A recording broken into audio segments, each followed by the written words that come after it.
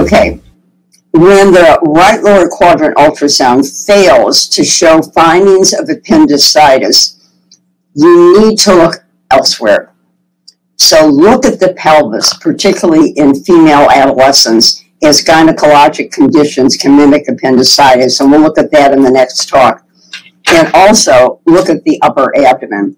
We said appendicitis accounted for 22 to 25% of diseases. There are other causes of acute pain, gynecologic, bowel 10%, pyelonephritis, pneumonia, constipation. Gastrointestinal disease, 10% of alternative diagnoses when appendicitis is suspected. And the diagnoses include bowel disease, Crohn's disease, infection, Henoch-Schönlein purpura, macrodiverticulum, mesenteric adenitis, and intussusception. We do not see the diseases that we see in adults.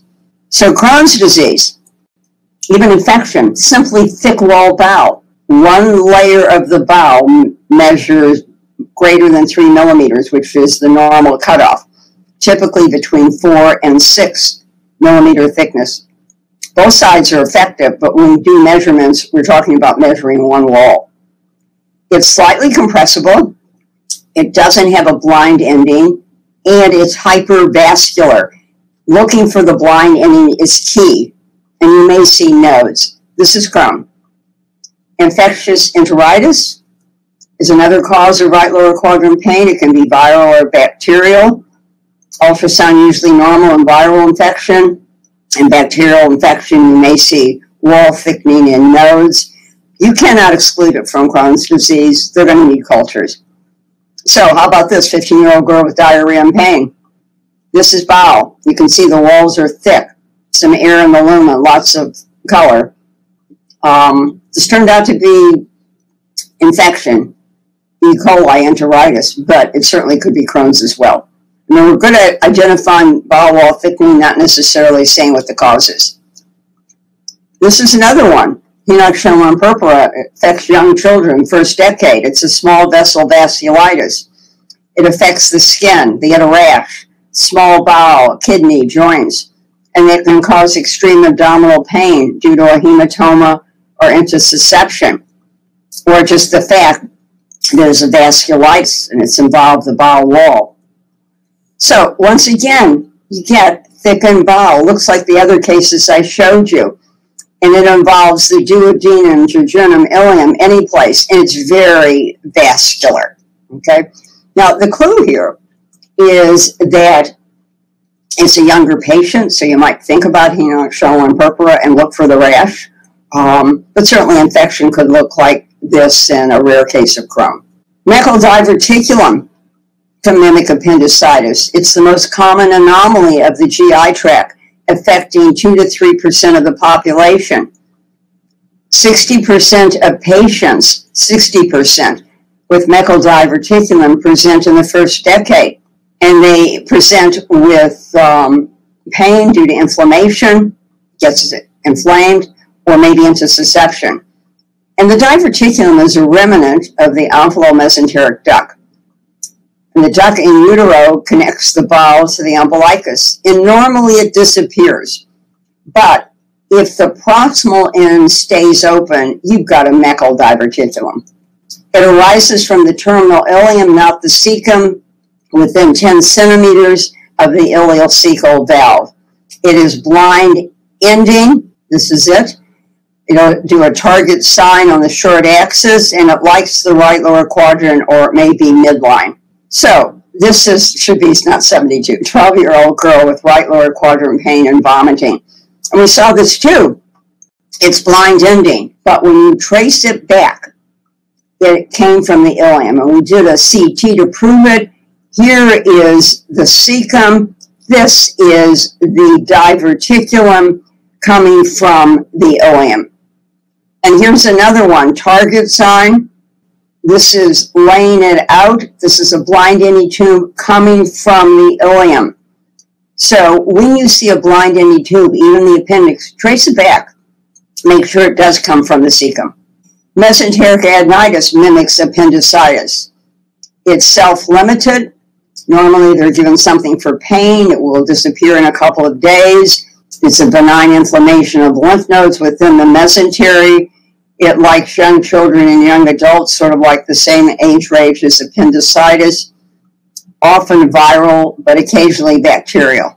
And it's nothing more than a collection of lymph nodes. The strict diagnosis requires seeing more than 3 lymph nodes in the right lower quadrant on the mesenteric root, and they have to be greater than 5 millimeters in short axis, and that the normal appendix and bowel are seen.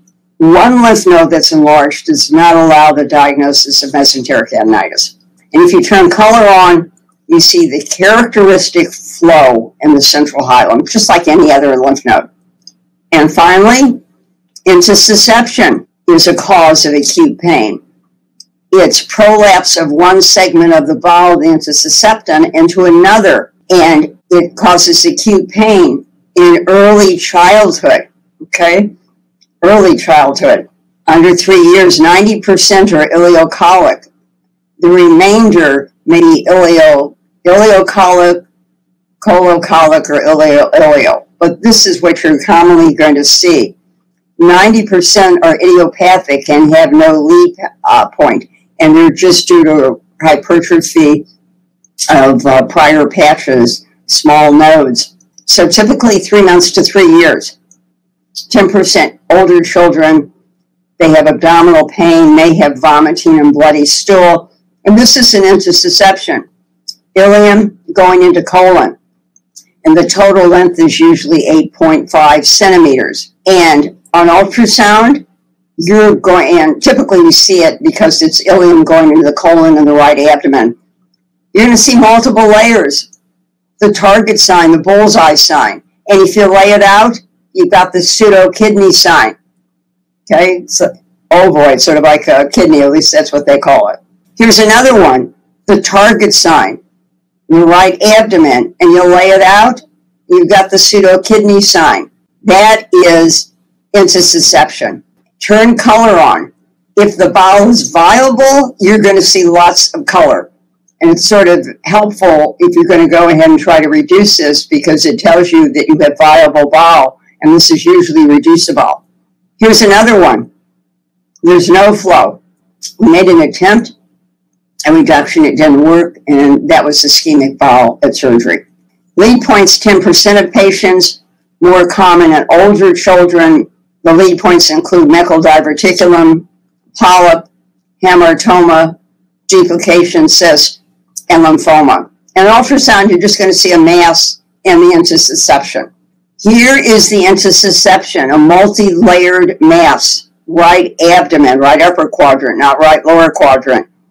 This echogenic part is the mesentery that goes along with the bowel. This is a mass. That was a hamartoma. This is an intussusception, target sign, multiple layers. The echogenic part is the mesentery omentum, and this was a polyp. Here's another intussusception, multiple layers. There's an anechoic mass in this intussusception. That's a duplication cyst.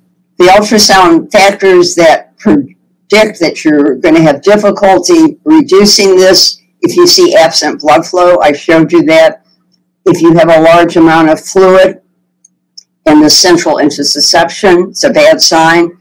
If you see a lot of trapped lymph nodes in the intussusception, and if there's a lead mass. Sensitivity 94 to 100%, specificity up to 100%. Occasionally fecal contents, inflammatory bowel disease, hematoma will mimic intussusception. This patient had acute pain, and we thought maybe that was intussusception. Did an enema. This turned out to be a colitis. And the differential is the other intussusception, transient intussusception. It occurs in the left upper quadrant, like to the jejunum. It's very short compared to the standard intussusception, which is much larger. It resolves spontaneously, and it's a leave-alone lesion. Don't touch it. It's going to go away. So these patients had pain. We do look at the right lower quadrant, but we also look, as I mentioned, in the entire abdomen. If we don't find something in the right lower quadrant, this was in the left upper quadrant. It's a target appearance.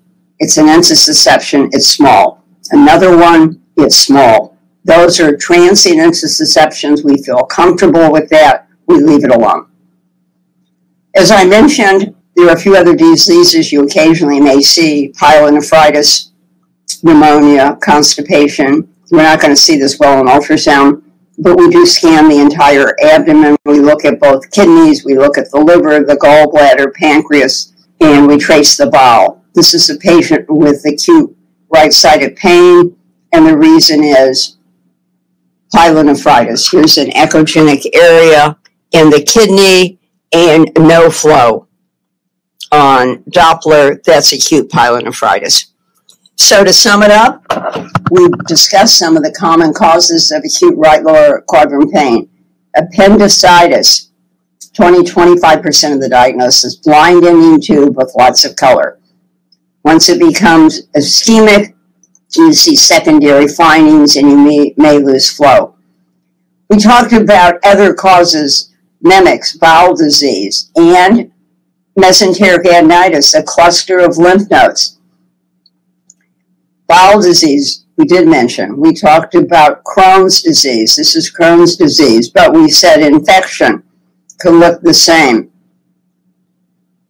We talked about the diverticulum, the Meckel diverticulum, and the fact that it arises from the ileum and not the cecum. And finally, we brought in intussusception, the world target appearance. Classically right upper quadrant because it's ileum going into colon. So to finish this talk, appendicitis is always the diagnosis that's requested on the, for us, the examination, but you'll see that up to 25% of the time. You'll see other diagnoses related to bowel or GYN. We're going to look at GYN shortly. And then most cases, many cases, you're not going to make a diagnosis, probably viral. Well done ultrasound is a great tool, and it does allow a correct diagnosis in the majority of patients. It's just a matter of looking for the clues.